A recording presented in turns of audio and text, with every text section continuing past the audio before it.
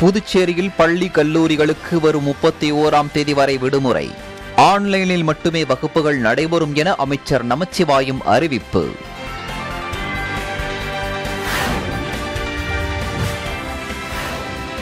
திருச்சி நவலூர் குட்டப்பட்டு கிராமத்தில் விமரிசையாக நடைபெற்ற ஜல்லிக்கட்டு.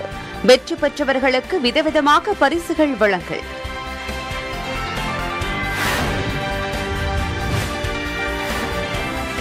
இலங்கையில் மாசி கருவாடு இறக்குமதிக்கு கூடுதல் வரி விதிப்பு எதிரொலி. தூத்துக்குடியில் மாசி கருவாடு உற்பத்தி நிறுவனங்கள் பாதிப்பு.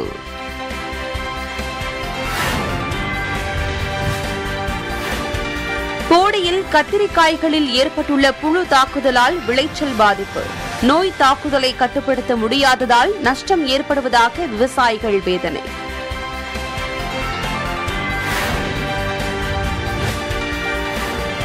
தமிழகம் மற்றும் புதுவையில் அடுத்த 4 நாட்களுக்கு வறண்ட வானிலையே நிலவும். சென்னை வானிலை ஆய்வு மையம் தகவல்.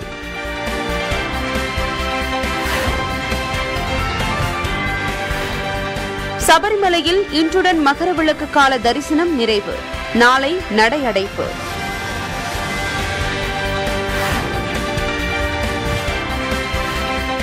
இன்று தென்னாப்பிரிக்கா இந்தியா இடையிலான முதல் ஒருநாள் போட்டி. டெஸ்ட் தொடரை இழந்ததற்கு இந்தியா பதிலடி கொடுக்குமா என ரசிகர்கள் எதிர்பார்ப்பு.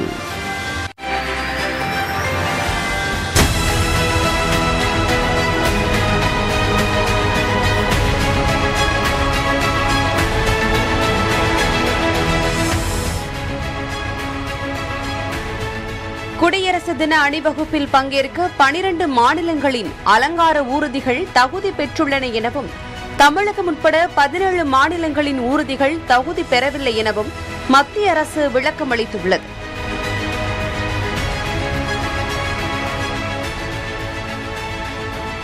பிரதமர் மோடி தலைமையில் இன்று மத்திய அமைச்சரவை கூட்டம் நடைபெறுகிறது.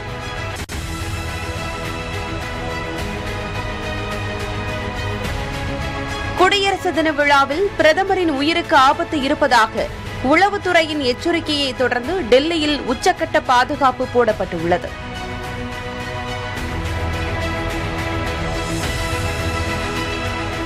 குடியரசு விழாவில் சிறப்பு அழைப்பாளர்கள் பட்டியலில் தூய்மை பணியாளர்கள், கட்டுமான பணியாளர்கள் இடம்பெற்றுள்ளதாக மத்திய பாதுகாப்புத்துறை அதிகாரிகள் தெரிவித்துள்ளனர்.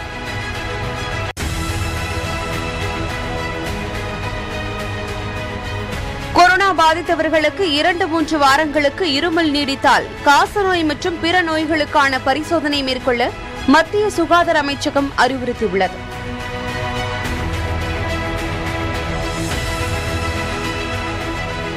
கொரோனா ஊரடங்கால் இந்தியாவில் ஜனவரி 1 15ஆம் தேதி வரையிலான டீசல் விற்பனை டிசம்பர் மாதம் 1 முதல் 15ஆம் தேதிகளுடன் ஒப்பிட்டால் 14.1% சரிந்துள்ளது.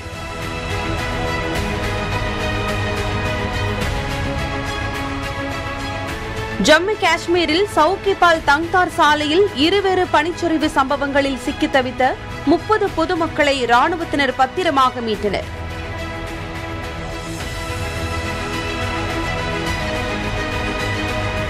கொரோனா பரிசோதனைகளை மாநில அரசுகள் குறைக்க வேண்டாம் என மத்திய அரசு அறிவுறுத்தியுள்ளது.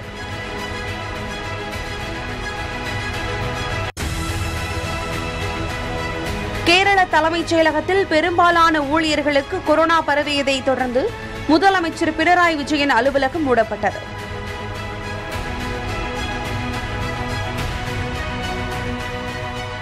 இந்தோனேஷியா தலைநகரை காளிமண்டனுக்கு மாற்ற மசோதாவுக்கு அந்நாட்டு நாடாளுமன்றம் ஒப்புதல் அளித்துள்ளது.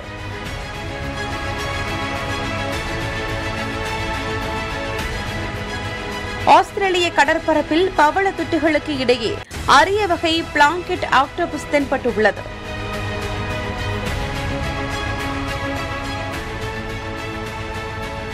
கேரளாவில் புதிதாக 28,481 பேருக்கு கொரோனா தொற்று உறுதி செய்யப்பட்டுள்ளது.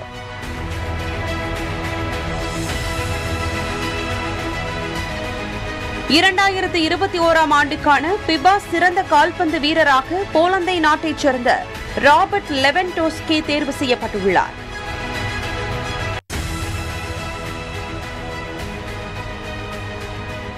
ISL தொடரில் இன்று கோவா ஈஸ்ட் பெங்கால் அணிகள் மோதுகின்றன.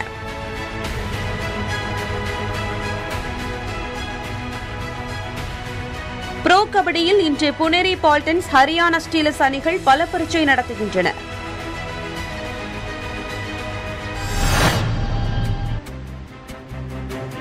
புதுச்சேரியில் கொரோனா பாதிப்பு அதிகரித்து வருவதன் எதிரொலியாக அம்மாநிலத்தில் உள்ள பள்ளி கல்லூரிகளுக்கு வரும் 31ஆம் தேதி வரை கல்வித்துறை அமைச்சர் நமச்சிவாயம் விடுமுறை அறிவித்துள்ளார். பள்ளி கல்லூரிகள் விடுமுறை அளிக்கப்பட்டாலும் அவர்கள் ஆன்லைன் வகுப்பு மூலமாக அவர்களுக்கு கல்வியை போதிக்கின்ற ஒரு நிலைமை இன்றைக்கு உருவாக்கப்பட்டிருக்கின்றது.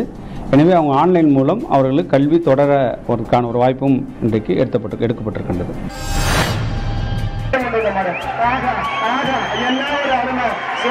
திருச்சி மாவட்டம் நவலூர் குட்டப்பட்டு கிராமத்தில் ஜல்லிக்கட்டு போட்டி விமர்சையாக நடைபெற்றது.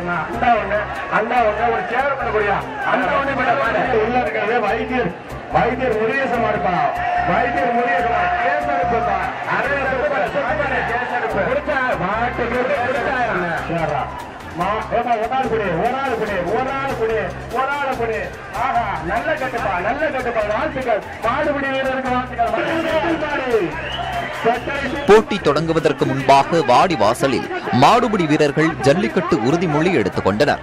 இப்போட்டியில் பங்கேற்க 800 மாடுகளும் 300 மாடுபிடி வீரர்களும் வந்தனர்.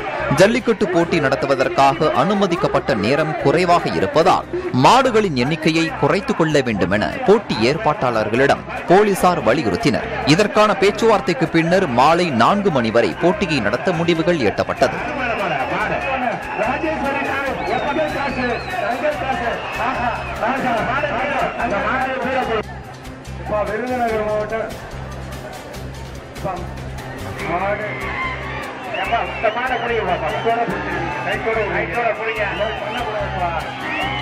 சிறப்பாக விளையாடிய வீரர்கள் மற்றும் காளை வளர்த்தோருக்கு கட்டில், பீரோ, dining table, mobile phone, silver பாத்திரம் உள்ளிட்ட ஏராளமான பொருட்கள் பரிசாக வழங்கப்பட்டன.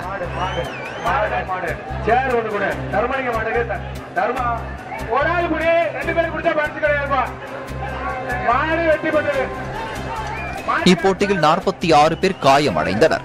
700க்கும் மேற்பட்ட காளைகள் போட்டியில் பங்கேற்க வந்த நிலையில் 510 காளைகள் மட்டுமே அவிழ்க்க அனுமதிக்கப்பட்டன.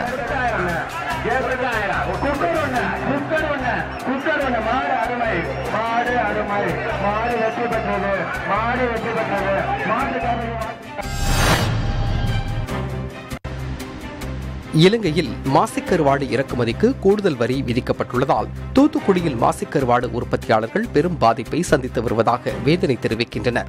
இலங்கை, மாலத்தீவு உள்ளிட்ட நாடுகளில் மக்கள் மாசிக்கருவாட்டை விரும்பி உண்பதால் அந்த நாடுகளுக்கு தூத்துக்குடியிலிருந்து அதிக அளவில் மாசிக்கருவாடு ஏற்றுமதி செய்யப்படுகிறது. தற்போது இலங்கையில் ஏற்பட்டுள்ள பொருளாதார நெருக்கடியை சமாளிக்கும் விதமாக இறக்குமதி வரி அதிகரிக்கப்பட்டுள்ளதால் மாசிக்கருவாடு ஏற்றுமதி பாதிப்பை சந்தித்துள்ளதாக உற்பத்தியாளர்கள் தெரிவிக்கின்றனர். இப்போ தற்சமயம் அந்த இலங்கை அரசாங்கத்தில் அந்த இறக்குமதி வரியை 102 ரூபாயில இருந்ததை 302 ரூபாய் ஆக்கியிருக்காங்க. இதனால எங்களுக்கு 25 ரூபாய்க்கு மீன் எடுத்தால் தான் எங்களுக்கு அவங்க சொல்கிற ரேட்டுக்கு எங்களுக்கு அனுப்ப முடியும். இதனால இலங்கை அரசாங்கத்துக்கிட்ட நம்ம இந்திய அரசாங்கமும் தமிழ்நாடு அரசாங்கமும் பேசி எங்களுக்கு பழைய மாதிரி அந்த 102 ரூபா அந்த மாதிரி இருக்கிற வரி இருந்துச்சுன்னா எங்களுக்கு இந்த தொழில் பார்க்குறதுக்கு நல்லாயிருக்கும். நாங்களும் திருப்பியும் பண்ணலாம். அந்த மூடின கம்பெனி எல்லாமே திருப்பியும் திறந்து திருப்பியும் நடக்கிறதுக்கு வாய்ப்பு இருக்குது.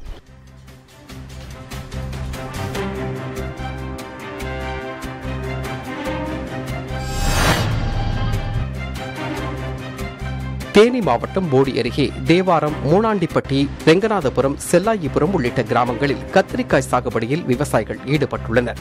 நடவு செய்து 70 நாட்களில் இருந்து அறுவடைக்கு தயாராகும் கத்திரிக்காய் செடிகள் போதிய அளவு தண்ணீர் இருந்தால் தொடர்ந்து 2 மாதங்களுக்கு பலன் தரும். போடி பகுதியில் விளையும் கத்திரிக்காய் மதுரை, தேனி, திண்டுக்கல், கேரள மாநிலம் போன்ற பகுதிகளுக்கு விற்பனைக்காக அனுப்பப்படுகின்றது. தற்போது கத்திரிக்காய்களில் புழு தாக்குதல் நோய் அதிகரித்துள்ளதால் செடியின் நுனிப்பகுதி காய்ந்து வருகிறது. புழு தாக்குதலை கட்டுப்படுத்த முடியாமல் சிரமத்திற்கு ஆளாவதாக விவசாயிகள் வேதனை தெரிவித்துள்ளனர்.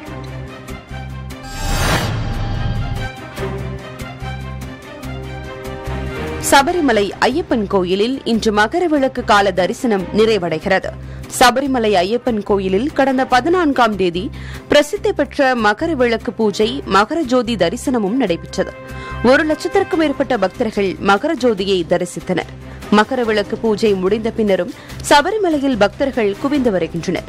இன்று இரவு வரை மட்டுமே பக்தர்கள் தரிசனம் செய்ய அனுமதிக்கப்படுவார்கள். நாளை காலை 6:30 மணி அளவில் கோயில் நடை சாத்தப்படும். அன்றுடன் மண்டல மகரவிளக்கு காலம் நிறைவடையும். மீண்டும் மாசி மாத பூஜைகளுக்காக பிப்ரவரி மாதம் கோயில் நடை திறக்கப்படும்.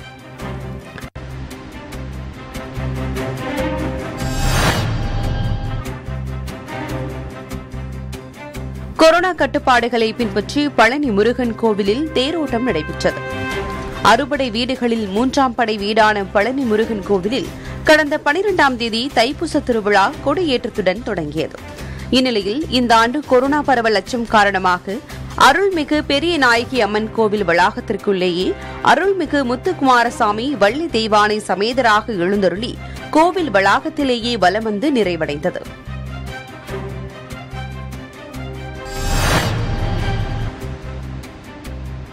சிவகங்கை மாவட்டம் நாட்டரசன்கோட்டை அருகே கண்டிப்பட்டியில் புனித அந்தோணியார் தேவாலய திருவிழாவை முன்னிட்டு மஞ்சு விரட்டு போட்டி நடைபெற்றது.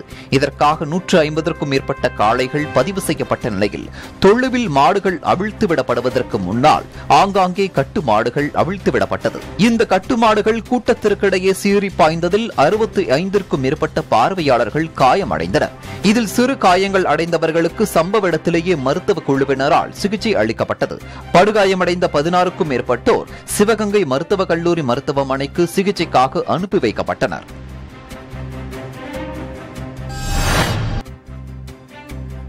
அடுத்த 4 நாட்களுக்கு தமிழகம் மற்றும் புதுவை காரைக்கால் பகுதிகளில் பெரும்பாலும் வறண்ட வானிலையே நிலவும் என சென்னை வானிலை ஆய்வு மையம் தெரிவித்துள்ளது. சென்னையை பொறுத்தவரை அடுத்த 24 மணி நேரத்திற்கு வானம் ஓரளவு மேகமூட்டத்துடன் காணப்படும் என்றும் அதிகபட்ச வெப்பநிலை 29 டிகிரியாகவும் குறைந்தபட்ச வெப்பநிலை 22 டிகிரியாகவும் இருக்கும் என தெரிவிக்கப்பட்டுள்ளது.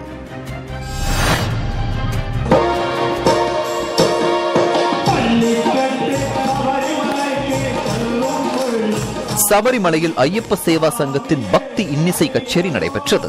சபரிமலை ஐயப்பன் கோவிலில் கடந்த 2 ஆண்டுகளாக கடைபிடிக்கப்பட்ட கொரோனா தடுப்பு நடவடிக்கைகளால் பக்தி இன்னிசை கச்சேரிகள் மற்றும் கலை நிகழ்ச்சிகளுக்கு தடை விதிக்கப்பட்டிருந்தது. இந்த ஆண்டு மண்டல மற்றும் மகரவிளக்கு பூஜை காலங்களில் பக்தி இன்னிசை கச்சேரிகள் தொடங்கப்பட்டன. கர்நாடகாவைச் சேர்ந்த ஐயப்ப சேவா சங்கம் சார்பில் பக்தி இன்னிசை கச்சேரி சபரிமலை சன்னிதான விழா மண்டபத்தில் நடைபெற்றது.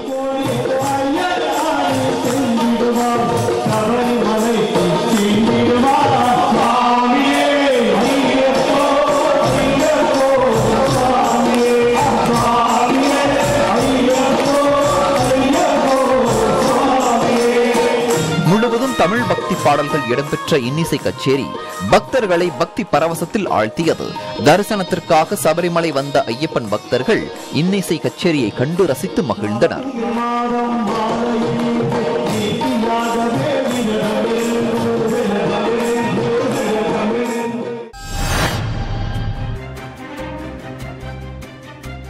கும்கி பயிற்சியில் ஈடுபட்டுள்ள சங்கர் யானை பாகன்களின் கட்டளைகளுக்கு ஏற்ப செயல்பட்டு வருகிறது.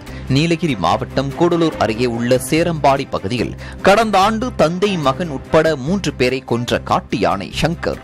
முரட்டு குணம் கொண்ட இந்த சங்கர் யானை கடந்த ஆண்டு பிப்ரவரி மாதம் நீண்ட போராட்டத்திற்கு பிறகு பிடிக்கப்பட்டு தெப்பக்காடு யானைகள் முகாமில் பராமரிக்கப்பட்டு வருகிறது.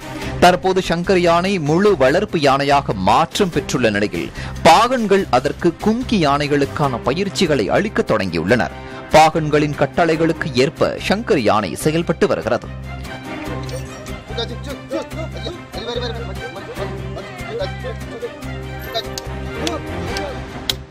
ஆரம்பத்தில் மனிதர்களை கண்டால் தாக்கும் முரட்டு குணம் கொண்ட சங்கர் தற்போது அமைதியான குணத்தோடு முகாமில் வலம் வருகிறது. இதனை முழு கும்கி யானையாக மாற்றுவதற்கான பணிகளை வனத்துறையினர் மேற்கொண்டு வருகின்றனர்.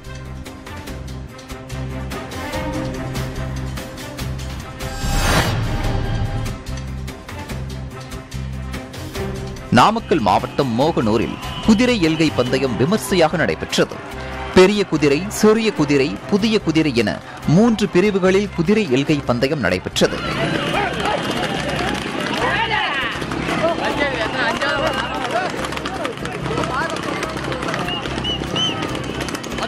பெரிய குதிரைக்கு 12 கிலோமீட்டரும் சிறிய புதிய குதிரைகளுக்கு 10 கிலோமீட்டர் தூரமும் இலக்காக நிர்ணயிக்கப்பட்டது.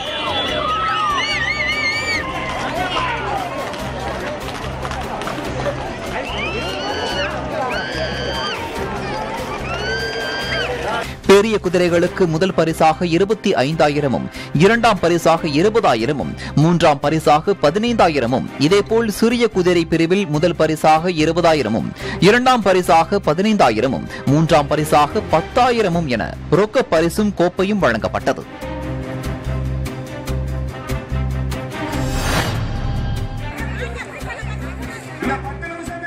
புதுக்கோட்டை மாவட்டம் அரிமளம் அருகே உள்ள கீழப்பனையூர் தெற்கு குடியிருப்பில் பொங்கல் திருவிழாவை முன்னிட்டு வடமாடு மஞ்சு விரட்டு போட்டி விமரிசையாக நடைபெற்றது.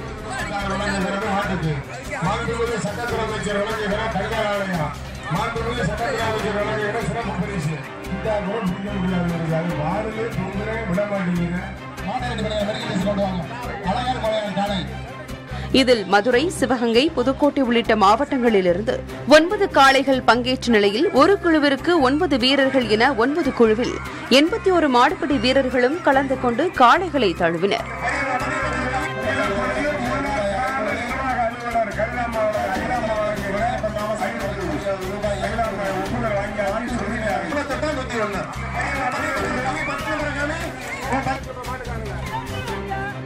ஒரு காளைக்கு 25 நிமிடங்கள் நேரம் ஒதுக்கப்பட்டு நிர்ணயிக்கப்பட்ட நேரத்திற்குள் 9 பேர் கொண்ட குழுவைச் சேர்ந்த காளையர்கள் காளையை தழுவவில்லை என்றால் காளையே போட்டியில் வெற்றி பெற்றதாக அறிவிக்கப்பட்டது. வெற்றி பெற்ற குழுவினருக்கு ரொக்கப்பணம், தங்க காசு உள்ளிட்டவைகள் பரிசாக வழங்கப்பட்டது.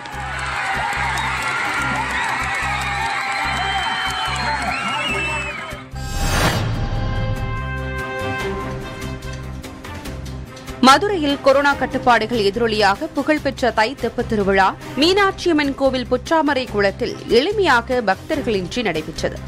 மதுரை மீனாட்சியம்மன் கோவிலில் தை மாத தெப்பத் திருவிழா கொடியேற்றம் கடந்த ஜனவரி 7ஆம் தேதியன்று விமரிசையாக நடைபெற்றது.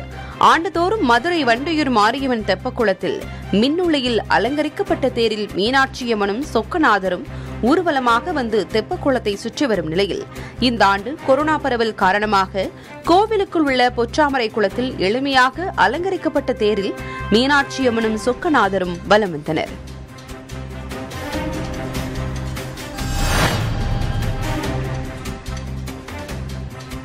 கிருஷ்ணகிரி மாவட்டம் ஓசூரை அடுத்த சூளகிரி சின்னாற்றின் குறுக்கே வேம்பள்ளி என்னுமிடத்தில் சூளகிரி நீர்த்தேக்கம் முழு கொள்ளளவை எட்டியுள்ளதால் பொதுமக்கள் கிடாவெட்டி கொண்டாட்டத்தில் ஈடுபட்டனர். கெலவரப்பள்ளி நீர்த்தேக்க அணையின் உபரி நீரை சூளகிரி அணைக்கு கொண்டுவர வேண்டுமென சுற்றுப்புற பகுதி மக்கள் கோரிக்கை வைத்த நிலையில் அணை தற்போது முழு கொள்ளளவான 37 அடிகளில் 33 அடியை முதல் முறையாக எட்டியுள்ளது.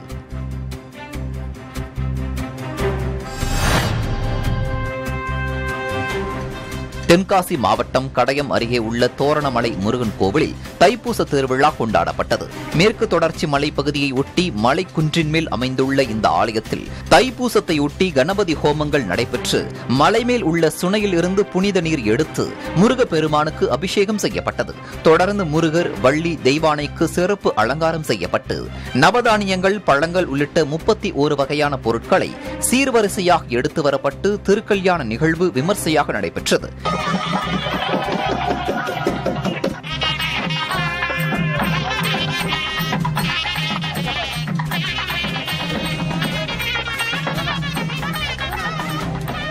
கொரோனா பரவலால் கோவில் சார்பாக அன்னதானம் பார்சல்களில் வழங்கப்பட்டது.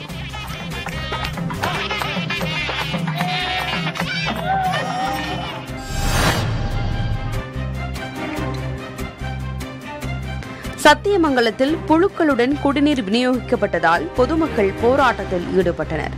சத்தியமங்கலம் நகராட்சியில் உள்ள 24 மற்றும் 25வது வார்டு பகுதிகளில் விநியோகம் செய்யப்பட்ட குடிநீரை பாத்திரங்களில் பிடித்தபோது அதில் புழுக்கள் கலந்து வருவதைக் கண்ட பொதுமக்கள் அதிர்ச்சி அடைந்தனர். இதனை கண்டித்து மக்கள் சாலை மறியலில் ஈடுபட்டனர். பின்னர் சம்பவ இடத்துக்கு வந்த நகராட்சி அதிகாரிகளுடன் மக்கள் வாக்குவாதத்தில் ஈடுபட்டனர்.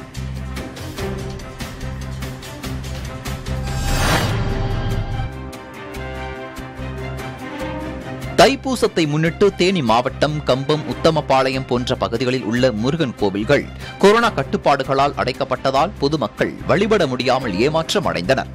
கூடலூரிலிருந்து குமுளி செல்லும் மலைச்சாலையில் குமுளி மலை அடிவாரத்தில் உள்ள வழிவிடு முருகன் கோவிலும் கட்டுப்பாடுகள் காரணமாக அடைக்கப்பட்டது. இதனால் கோவில் வாசலில் தேங்காய் உடைத்து பத்தி, சூடம் காட்டி முருகனை வழிபட்டு பக்தர்கள் திரும்பினர்.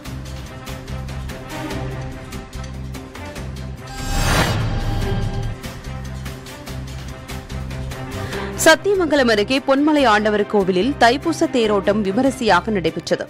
அரோகரா கோஷம் முழங்க சிறிய தேரை பக்தர்கள் வடம்பிடித்து இழுக்க தொடர்ந்து பெரிய தேர் இழுக்கப்பட்டது. தேர்களில் வள்ளி தெய்வானை, சமேதராய், முருகப்பெருமான் மற்றும் விநாயகர், ஈஸ்வரி எழுந்துருளி பக்தர்களுக்கு அருள் பாலித்தனர். கொண்டையம்பாளையம் 4 ரத வீதிகளில் தேர் சென்றது. வழிநெடுகிலும் காத்திருந்த பக்தர்கள் சுவாமிக்கு பூஜை செய்து வழிபட்டனர். விழாவை ஒட்டி மூலவர் பொன்மலை ஆண்டவர் சிறப்பு அலங்காரத்தில் காட்சி தந்தார். கொரோனா நோய் தடுப்பு விதிகளின்படி கோவில் நடை சாத்தப்பட வேண்டும். ஆனால் விதிகளை மீறி கோலாகலமாக தேர் திருவிழா நடைபெற்றது.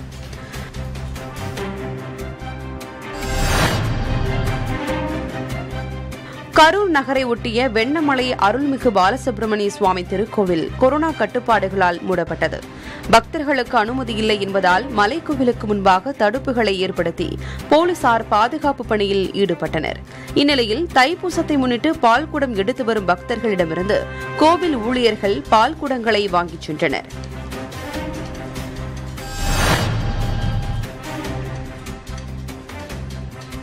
திருவண்ணாமலை அண்ணாமலையார் கோயிலில் தீர்த்தவாரி நடைபெற்றது. ஆகம விதிப்படி தென்பண்ணை ஆற்றிலிருந்து தண்ணீர் கொண்டுவரப்பட்டு அண்ணாமலையார் கோயிலில் உள்ள 5ஆம் பிரகாரத்தில் பெரிய அண்டாவில் தண்ணீரை ஊற்றி வேத மந்திரங்களை முழங்க சிவாச்சாரியார்கள் திருசூலமானது 3 முறை மூழ்கி தீர்த்தவாரி நடைபெற்றது. இதனைத் தொடர்ந்து அண்ணாமலையார் உண்ணாமலை அம்மனுக்கு சிறப்பு தீபாராதனையும் நடைபெற்றது.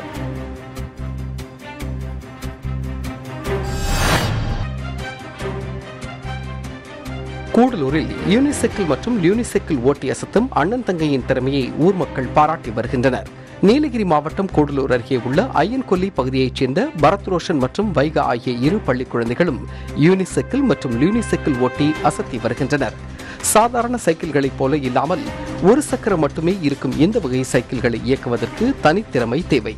குறிப்பாக பரத் ரோஷன் இந்த 2 வகை சைக்கிள்களையும் படிக்கட்டில் இயக்குவது, திண்டுகள் மீது ஓட்டுவது என சாகசங்களும் புரிந்து வருகிறார். இதுக்கும் சாதாரண சைக்கிளும் நிறைய வித்தியாசம் இருக்கு. அதில் 2 வீல் இருக்கிறதுனால ஈஸியாக ஓட்டிடலாம். இதில் ஒரு வீல் சீட்டு, பேரிங்கில் தான் பேலன்ஸ் ஆகுது. அதனால் சீட் பேலன்ஸு நிறைய வேணும். ரொம்ப கஷ்டமாக இருக்கும். ஸ்டார்டிங்கில் ரொம்ப கஷ்டமாக இருக்கும். அப்புறம் ஈஸியாக வரும்.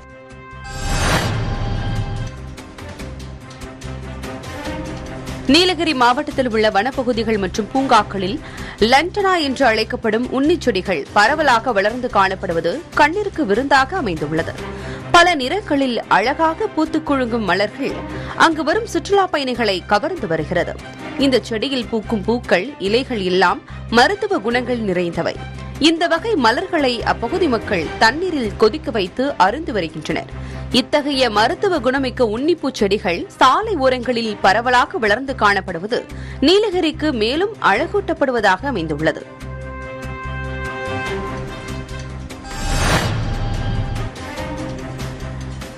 விழுப்புரம் மாவட்டம் செஞ்சியை அடுத்த தேவதானம்பேட்டையில் அமைந்துள்ள தண்டாயுதபாணி முருகன் ஆலயத்தில் அருள் பெறும் ஜோதி சாமியார் மார்பு மீது கல் உரல் வைத்து அரிசி மற்றும் வெல்லம் இடிக்கும் நேர்த்திக்கடன் நிகழ்ச்சி நடைபெற்றது. இதனை சாப்பிட்டால் குழந்தை பிறக்கும் என நம்பப்படுவதால் ஏராளமான பக்தர்கள் கலந்து கொண்டு நேர்த்திக்கடன் செலுத்தி வழிபட்டனர். அதனைத் தொடர்ந்து சாமியாருக்கு மிளகாய் பொடி அபிஷேகம் நடைபெற்றது.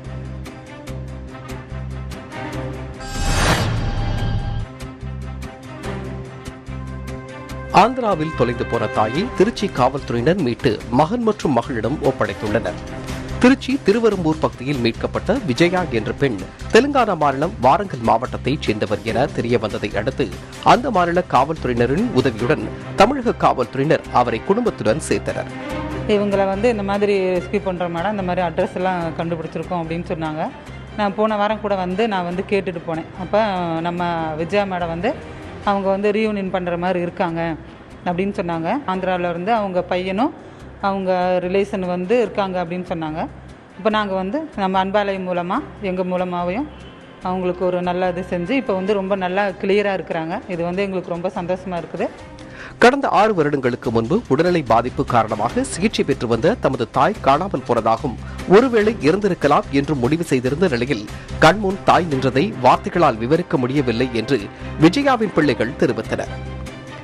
குடும்பத்தில் உள்ளவர்கள் மன அழுத்தத்தில் இருந்தாலோ சாலையில் யாராவது ஆதரவற்று இருந்தாலோ அவர்களுக்கு பணம் பொருள் கொடுப்பதை விட மனம் விட்டு பேசுவதன் மூலம் அவர்களின் வாழ்க்கையை மீட்டுத் தர முடியும் என்கிறார் இந்த மூதாட்டியின் முகவரி கண்டறிந்து பிள்ளைகளிடம் சேர்க்க உதவிய பேனியன் தொண்டு அமைப்பைச் சேர்ந்த சக்திவேல். இந்த மாதிரி ரோட் சைடில் மென்டலி ஆதரவு இல்லாமல் சுற்றி திரிந்திருக்கோம், அவங்களுக்காக ஒர்க் பண்ணிகிட்டு இருக்கோம். ஸோ அந்த வரிசையில் வந்து நாங்கள் வந்து ஜூலை மாதம் ஒரு ஃபீமேல் கிளைண்ட்டை ரெஸ்கியூ பண்ணிட்டு வந்தோம். ஸோ அவங்க வந்து எங்கள் கூட ஒரு 6 months-ஆக இருந்தாங்க. 6 months-ஆக இருந்து அவங்கக்கிட்ட ப்ராக்ரஸ் நாங்கள் நோட்டீஸ் பண்ணிவிட்டு இப்போ வந்து அவங்க ஃபேமிலியை வந்து ஜல்காம் டிஎஸ்பியோட உதவியோட அவங்க ஃபேமிலியை ட்ரேஸ் பண்ணி ஒன் வீக் பேக் தான் அவங்கள காண்டாக்ட் பண்ணோம். ஸோ இப்போ வந்து அவங்க வந்து ஃபேமிலியோட வந்து கூட்டிகிட்டு போயிட்டுருக்காங்க.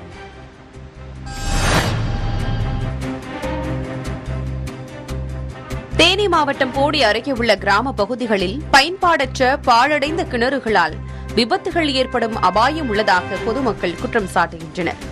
போடி அருகே உள்ள சுந்தரராஜபுரம், சிலமலை, தம்மி நாயக்கன்பட்டி, லட்சுமி நாயக்கன்பட்டி போன்ற கிராமங்களில் சாலை ஓரங்களிலும் ஊருக்குள்ளும் பயன்பாடற்ற பாழடைந்த கிணறுகள் உள்ளது. பயன்பாடற்ற இக்கிணறுகளால் சாலை ஓரங்களில் செல்லும் வாகன ஓட்டிகள் மற்றும் பொதுமக்கள், சிறுவர்கள், கால்நடைகள் கிணற்றுக்குள் விழும் அபாயம் அடிக்கடி ஏற்பட்டு வருகிறது. இதனால் பாழடைந்த கிணறுகளை மூடி நடவடிக்கை எடுக்க வேண்டும் என மாவட்ட நிர்வாகத்திற்கு மக்கள் வேண்டுகோள் விடுத்துள்ளனர்.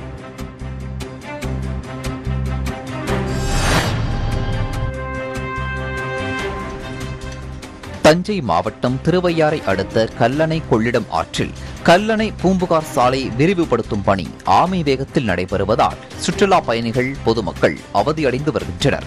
கொள்ளிடம் ஆற்றில் சுமார் 63 கோடி ரூபாய் செலவில் 1050 மீட்டர் நீளம், 12.9 மீட்டர் அகலம் கொண்ட தஞ்சை திருச்சி மாவட்டத்தை இணைக்கும் உயர்மட்ட கான்கிரீட் பாலம் கட்டும் பணி மெதுவாக நடைபெற்று வருவதாக பொதுமக்கள் குற்றம் சாட்டியுள்ளனர்.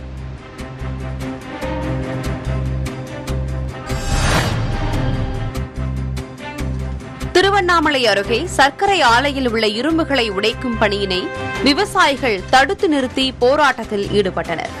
திருவண்ணாமலை அடுத்த அருணாச்சல சர்க்கரை ஆலை கடந்த 2004ஆம் ஆண்டு மூடப்பட்ட நிலையில் சுமார் 3000 விவசாயிகளுக்கு சுமார் 6 கோடி ரூபாய் நிலுவைத் தொகை வழங்கப்படாமல் நிலுவையில் உள்ளது. இந்நிலையில் சர்க்கரை ஆலையில் உள்ள இரும்புகளை உடைக்க ஏலம் விடப்பட்டது. இதை அறிந்த விவசாயிகள் தங்களுக்கு தர வேண்டிய நிலுவைத் தொகை சுமார் 6 கோடி ரூபாயை வழங்கிய பின்னர் பணியை தொடங்க வலியுறுத்தி சர்க்கரை ஆலை முன் முற்றுகை போராட்டத்தில் ஈடுபட்டனர். திருவண்ணாமலை வட்டாட்சியர் நடத்திய பேச்சுவார்த்தைக்கு பின்னர் தற்காலிகமாக போராட்டம் கைவிடப்பட்டது.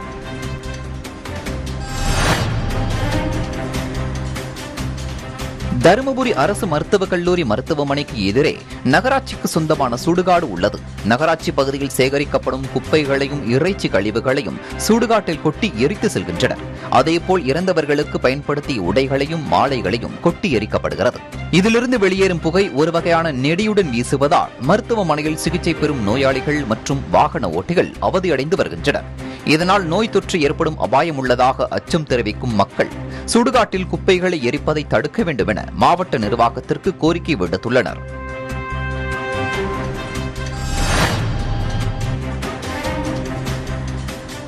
நாமக்கல் மாவட்டம் சேந்தமங்கலம் போலீசார் கடந்த 11ஆம் தேதி திருட்டு வழக்கில் சந்தேகத்தின் அடிப்படையில் மாற்றுத்திறனாளி பிரபாகரன் என்பவரை கைது செய்தனர்.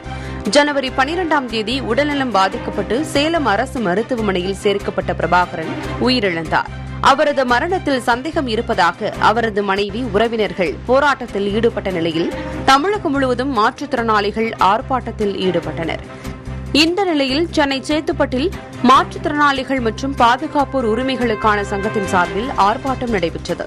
அப்போது பேசிய இச்சங்கத்தின் பொதுச் செயலாளர் நம்புராஜன், சம்பவத்தில் தொடர்புடைய போலீசார் மீது நடவடிக்கை எடுக்க வேண்டும், பிரபாகரன் மனைவிக்கு அரசு வேலையும் நிவாரணத் தொகையும் வழங்க வேண்டும் என்றார்.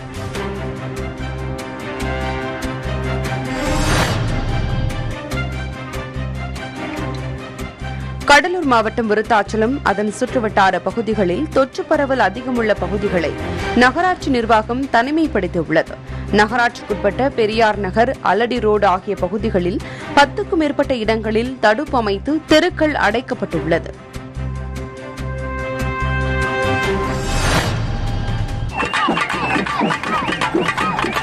தைப்பூசத்தையொட்டி கிருஷ்ணகிரி மாவட்டம் ஊத்தங்கரை ஒன்றியம் கீழ்குப்பம் கிராமத்தில் உள்ள 100 ஆண்டுகள் பழமை வாய்ந்த ஸ்ரீ பாலதண்டாயுதபாணி திருக்கோவிலில் 61ஆம் ஆண்டு தேர் திருவிழா விமர்சையாக நடைபெற்றது. பக்தர்கள் அலகு குத்தி தேர் இழுத்து காவடி எடுத்து கோவில் வரை ஊர்வலமாக சென்று முருக பெருமானை தரிசித்தனர். இத்தேர் திருவிழாவில் கீழ்குப்பம், தாதனூர், ஸ்ரீநகர், புளியம்பட்டி ஆகிய சுற்றுவட்டார கிராம பகுதிகளில் இருந்து ஏராளமான பக்தர்கள் கலந்து கொண்டனர்.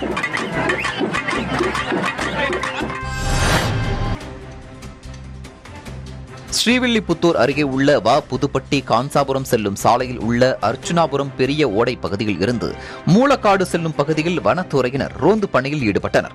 அப்போது சந்தேகம் படும்படியாக இருந்த நபர்கள் குறித்து வனத்துறையினர் போலீசாருக்கு தகவல் தெரிவித்தனர்.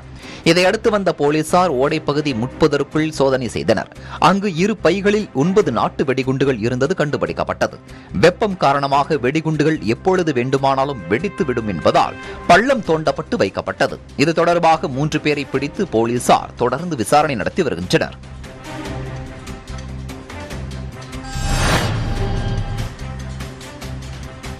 சேலம் மாவட்டம் ஓமலூரை அடுத்த காடையாம்பட்டி வட்டார கிராமங்களில் பொங்கல் பண்டிகை முன்னிட்டு கிரிக்கெட் போட்டிகள் நடைபெற்று வருகிறது.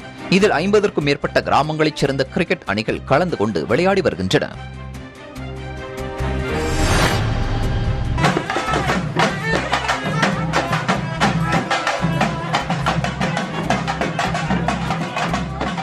தைப்பூசத்தை முன்னிட்டு மயிலாடுதுறையில் தண்டாயுதபாணி முருகன் கோயிலுக்கு அலகு குத்தி பால்குடம் சுமந்து ஏராளமான பக்தர்கள் நேர்த்திக்கடன் செலுத்தினர். மயிலாடுதுறையில் மலைக்கோயில் எனப்படும் தண்டாயுதபாணி முருகன் கோவிலில் தைப்பூச திருவிழா கொண்டாடப்பட்டது. இதையொட்டி மயிலாடுதுறை காவிரி துலாக்கட்டத்திலிருந்து 100க்கும் மேற்பட்ட பக்தர்கள் அலகு குத்தியும் பால்குடமேந்தியும் நகரின் முக்கிய வீதிகள் வழியாக பாத யாத்திரையாக வந்து கோவிலை வந்தடைந்தனர். தொடர்ந்து கோவிலில் தண்டாயுதபாணிக்கு பால் அபிஷேகம் செய்து சிறப்பு வழிபாடு நடைபெற்றது.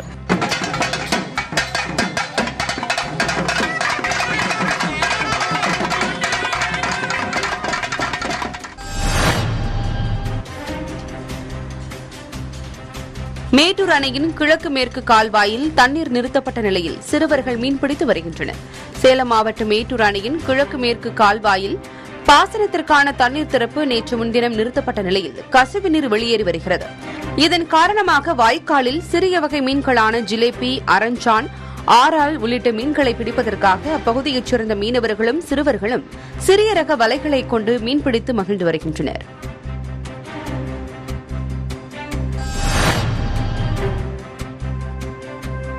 ஞாயிற்றுக்கிழமை அமல்படுத்தப்பட்ட முழு ஊரடங்கில் 10,000 போலீசார் கண்காணிப்பில் ஈடுபட்டனர்.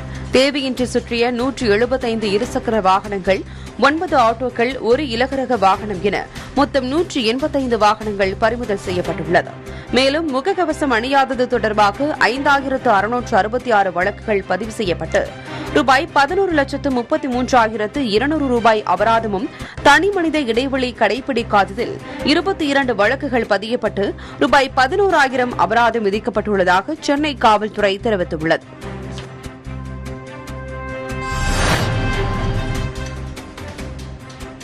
நாகை மாவட்டம் கீழையூர் ஒன்றியம் மடப்புரம் ஊராட்சியில் சந்திர நதி கரையில் கோவில்பத்து பகுதியில் பெய்த கனமழையால் சேரும் சகதியுமாக மாறியுள்ள சாலையில் நாற்று நடும் போராட்டம் நடைபெற்றது.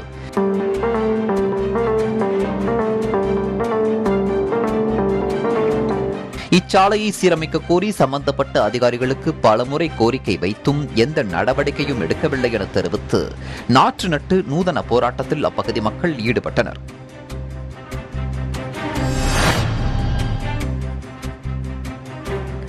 நாமக்கல் மாவட்டம் பரமத்தி வேலூர் பழைய தேசிய நெடுஞ்சாலை அருகே உள்ள தனியாருக்கு சொந்தமான பேக்கரி மற்றும் டீ கடையின் மேல் மாடியில் திடீரென தீ விபத்து ஏற்பட்டது. அதிர்ஷ்டவசமாக கடையின் தொழிலாளர்கள் காயங்களின்றி உயிர் தப்பினர். மேலும் தீ பரவாமல் இருக்க தீயணைப்பு துறையினர் தீயை அணைத்தனர். விபத்தில் மேல் மாடி மேற்கூரை முற்றிலும் எரிந்த நிலையில் சம்பவம் குறித்து விசாரணை நடத்தப்பட்டு வருகிறது.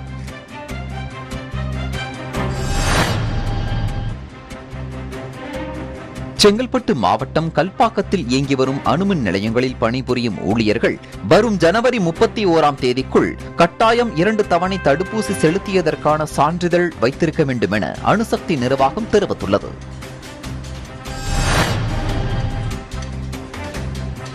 கிருஷ்ணகிரி மாவட்டத்தில் ஜல்லிக்கட்டு மற்றும் எருது விடும் விழா நடத்துவது குறித்த மாவட்ட அளவிலான ஒருங்கிணைப்பு குழு கூட்டம் நடைபெற்றது. அப்போது அரசு விதிமுறைகளுக்கு உட்பட்டுதான் விழா நடத்தப்பட வேண்டும், இதனை மீறி விழா நடத்துபவர்கள் மீது துறை வாரியாக நடவடிக்கை எடுக்கப்படும் என விலங்குகள் நலவாரிய அலுவலர்கள் எச்சரிக்கை விடுத்தனர்.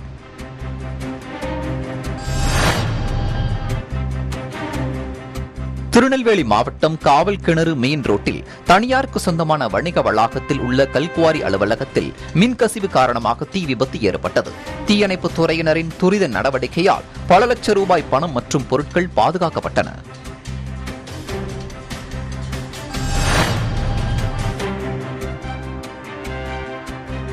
சத்தியமங்கலம் அடுத்த புன்சை புளியம்பட்டி கொண்டையம்பாளையம் பொன்மலை ஆண்டார் கோவில் தைப்பூச தேரோட்டத்தில் மக்கள் முகக்கவசமின்றியும் சமூக இடைவெளியை கடைபிடிக்காமலும் அலட்சியமாக இருந்தனர். இதனால் நோயை கட்டுப்படுத்த அரசின் நடவடிக்கைக்கு மக்கள் ஒத்துழைக்க வேண்டும் என சமூக ஆர்வலர்கள் மற்றும் சுகாதாரத்துறையினர் வலியுறுத்தியுள்ளனர்.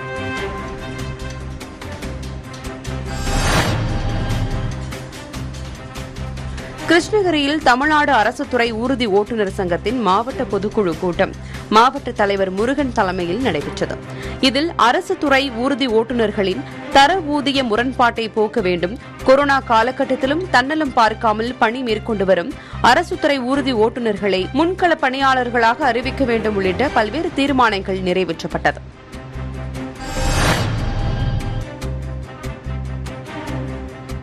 மயிலாடுதுறை பகுதிகளில் கொள்ளையடிக்க திட்டம் தீட்டிய 5 பேர் கொண்ட கும்பலை போலீசார் கைது செய்தனர். அவர்களிடமிருந்து அரிவாள், உருட்டுக்கட்டை உள்ளிட்ட ஆயுதங்கள் பறிமுதல் செய்யப்பட்டு விசாரணை மேற்கொள்ளப்படுகிறது.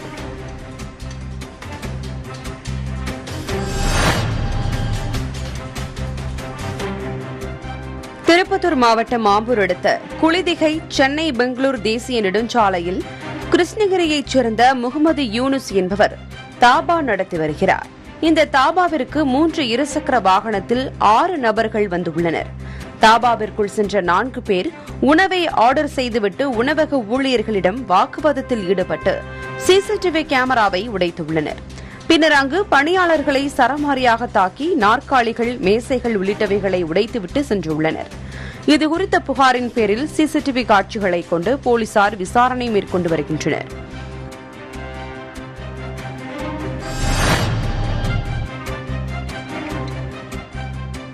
திருத்தணி அடுத்த பள்ளிப்பட்டு அருகே போலீசார் வாகன சோதனையில் ஈடுபட்டிருந்த போது அங்கு இருசக்கர வாகனத்தில் வந்தவர்களிடம் எரிசாராயம் இருப்பது தெரியவந்தது. இதையடுத்து மேற்கொண்ட விசாரணையில் அவர்கள் ஆந்திராவிலிருந்து எரிசாராயத்தை கொண்டு வந்து அதை கள்ளச்சாராயமாக தயாரித்து விற்பனை செய்வது தெரியவந்தது. இருவரையும் கைது செய்த போலீசார் கடத்தி வந்த 40 லிட்டர் எரிசாராயத்தையும் இருசக்கர வாகனத்தையும் பறிமுதல் செய்தனர்.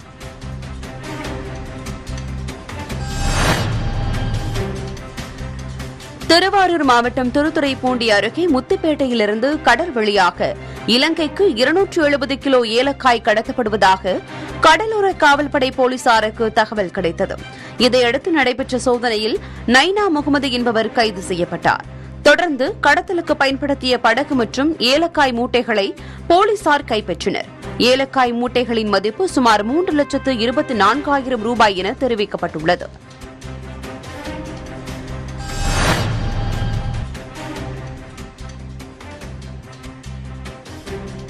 கடலூர் மாவட்டம் விருத்தாச்சலம் ஜங்ஷன் ரோட்டில் உள்ள BSNL அலுவலகம் முன்பு இந்திய ஜனநாயக வாலிபர் சங்கம் சார்பில் ஆர்ப்பாட்டம் நடைபெற்றது. அதில் தனியார் செல்போன் கம்பெனிகள் மாதாந்திர கட்டணத்தை உயர்த்தி இருப்பது ஏழை நடுத்தர மக்களை மிகுந்த பாதிப்புக்குள்ளாக்கிறது. எனவே BSNL நிறுவனத்தை அதிநவீனமாக மாற்றி குறைந்த கட்டணத்தில் சேவையை வழங்க மத்திய அரசு அறிவிக்க வலியுறுத்தி ஆர்ப்பாட்டத்தில் ஈடுபட்டனர்.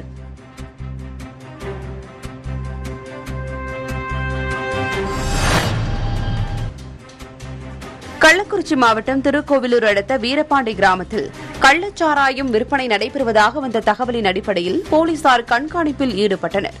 அப்போது வந்த இருசக்கர வாகனத்தை சோதனை செய்தபோது அதில் கள்ளச்சாராயம் வைத்து விற்பனை செய்யப்பட்டது தெரியவந்தது. இதனையடுத்து ராம்குமார் என்பவரை போலீசார் கைது செய்து அவரிடமிருந்த 15 லிட்டர் கள்ளச்சாராயத்தை சம்பவ இடத்திலேயே கொட்டி அளித்தனர்.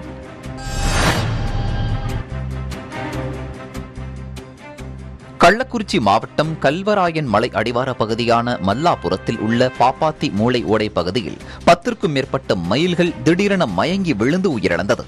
தகவல் அறிந்து வந்த வனத்துறையினர் மயில்களை மீட்டு மருத்துவரை கொண்டு பரிசோதனை செய்தனர்.